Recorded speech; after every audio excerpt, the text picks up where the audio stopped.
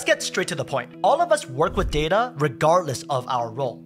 But very few of us were taught how to analyze data in a structured way. So in this video, I'll bridge that gap by sharing a simple 3-step framework that basically turns ChatGPT into our personal data analyst with zero technical skills required. Let's get started. First, a bit of context. In all my past roles, management consultant, account manager, product marketing manager, I've had to work with data and present findings.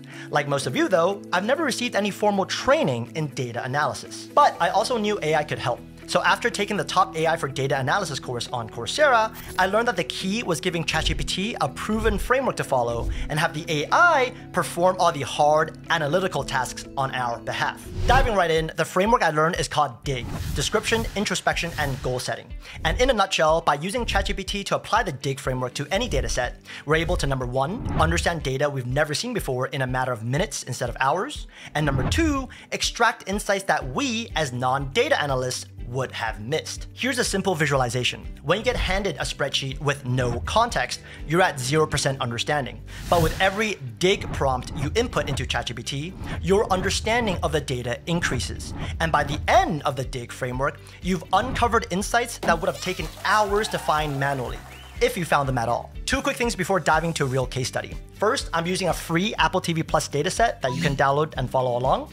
And it's actually pretty cool to analyze real data from popular TV shows and movies like Avatar: The Last Airbender, The Godfather, and Sherlock. Second, the industry standard framework is actually called EDA, Exploratory Data Analysis. But I'm using DIG in this video because 1, the principles are the same, and 2nd, the professor on Coursera probably used DIG because it's easier to remember. Step 1, description. Picture this hypothetical scenario. Your colleague, let's call him Tim Cookie, just rage quit for absolutely no reason and left you with a spreadsheet with zero context. At this point, we need ChatGPT to explain or describe what's in the file as quickly and effectively as possible. So let's open up ChatGPT, upload the dataset, select the latest reasoning model, and start with the first description prompt. List all the columns in the attached spreadsheet and show me a sample of data from each column. The reason we start off with this prompt is because it forces ChatGPT to actually look at every single column in our dataset, and more importantly, gives us a quick overview of the data we're working with. Looking at this output, I want to point out 2 things. First, having ChatGPT return just 1 sample output is much easier for us, the human, to digest versus having to make sense of an entire spreadsheet we've never seen before. Second, the sample is selected as Forrest Gump, a classic, nice. And it returned all 8 columns from the original spreadsheet, great. But the release here is 994.0 and there are 2 genres separated by a comma. So this might represent issues for ChatGPT down the road, so we want to make a note of that. And I'm actually not really sure what IMDb ID means. Does every show and movie have a unique ID? I'm not sure, so I might want to follow up and confirm. Next, description prompt number 2. Oh, I'll link to all these prompts down below, by the way. Take 5 more random samples of the data for each column to make sure you understand the format and type of information in each column. So why are we asking for more samples? Because that 1 sample we received might be an outlier and therefore misleading. Multiple samples help us spot inconsistencies. Looking at this output, we see there are TV and movies under type, but we knew that already. This TV show has 3 genres, okay? These movies have 1, all right? And some of this is available in 1 country, others are available in multiple countries. Okay, so our understanding of the dataset is increasing. Moving on to description prompt number 3. Run a data quality check on each column. Specifically look for missing or empty values, unexpected formats or data types, outliers or suspicious values. This is pretty self-explanatory. We want ChatGPT to explicitly tell us if there's anything weird about the data we should know about before proceeding with our analysis. Okay, there's several tables here. This first one tells us how many values are missing from each column. So for the title column, we're missing 589 values, representing 3.1%. Going down, 10% is pretty high. Whoa, okay, 99.7. This number tells us that for the available countries column, we're missing 99.7% of the values. I can double check really quickly by going into the raw data set and doing a quick filter, or sort rather. I'm gonna sort this, and if I scroll down, yeah, most of these rows are completely empty for the available countries column. This means we should not perform any geographical analysis with this dataset because we're missing that information. At this point, it should be pretty clear that first, although ChatGPT is not doing 100% of work for us, it's making our job as a human analyst much easier. Second, remember how the goal of the description step is for us to understand the dataset as effectively as possible. I'm not gonna waste your time here, but in real life, I would have at this point asked follow-up questions like, hey, what does this TT number mean here? And ChatGPT would have confirmed it is the unique IMDb number. By the way, if you use Google Workspace tools at work, you might want to join my newsletter to receive an insanely actionable tip every week. Link down below. Next up, we have introspection. And the purpose of this step is to have ChatGPT brainstorm questions it could answer with our data. This shows whether ChatGPT truly gets our data and often surfaces insights we hadn't considered. Prompt 1. Tell me 10 interesting questions we could answer with this dataset and explain why each would be valuable.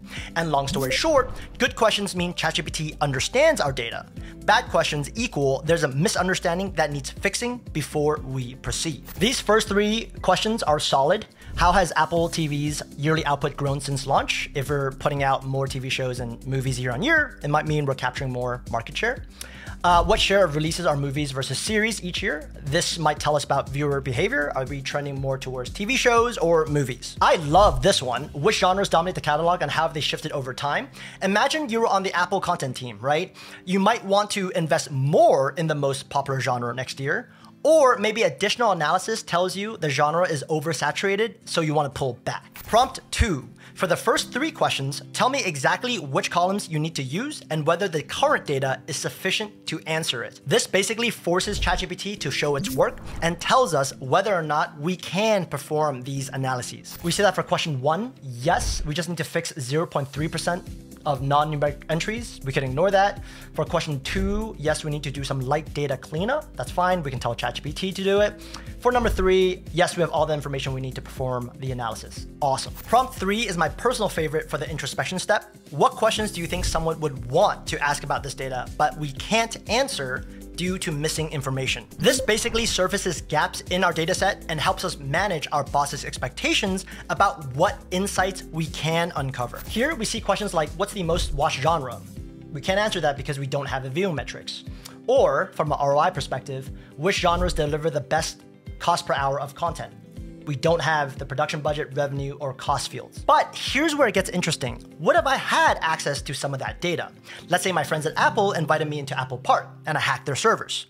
That was obviously a joke, very unrealistic scenario. I don't really have friends. So I created a fake second data set. And to be very clear, this is made up, don't report me to Apple, with the IMDb ID in column A, total viewership in column B, and the total cost of producing that show or movie in column C. I can now upload this onto the same ChatGPT thread and say, I just received this dataset from a colleague. Your task is to explore and explain the relationships between this new dataset with the original one and how they might be used to join the data together. After running for a bit, ChatGPT confirms we can use the IMDb ID field to join the 2 datasets together and even gives us suggestions on how we can use this newly merged table. For example, we can calculate the cost per viewer, ROI, by genre, for example. After instructing ChatGPT to merge the datasets using the IMDb ID field, it gives us a sample output of this newly merged spreadsheet, right? We see that for Forrest Gump. If I scroll all the way to the right, yes, it now has the total viewership and total cost data in its row along with everything else. And I can even click here to download this merged CSV file. That's pretty awesome. Quick note, I'm focusing on the core dig prompts in this video to not waste your time. In real life, I would have branched out much sooner. For example, earlier when ChatGPT mentioned genre popularity, I'd immediately ask for that analysis and keep digging based on what it finds. The third step, goal setting.